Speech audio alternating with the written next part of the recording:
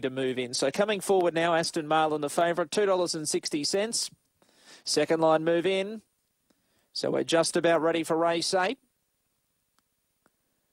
$2.60, the heavily backed favourite, Aston Marlin. Green light on, we're set for action now. Ready to go.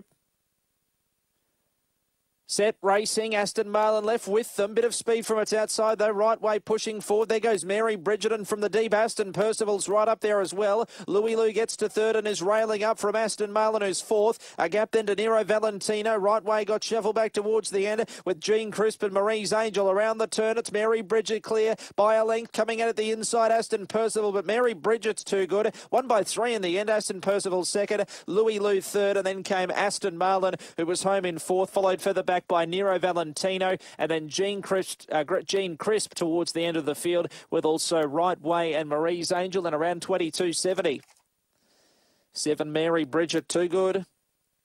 7 Mary Bridget for Steve Bartholomew beats 8 Aston Percival, Dita Mitchell. So it's 7, 8, 2 Louis Lou will be third, I should say, for Peter Crawley, and fourth home is 3 Aston Marlin. So 7, 8, 2, 3. 7, 8, 2 and 3. 22.76 the time. 22.76. 7, 8, 2, 3. Race 8.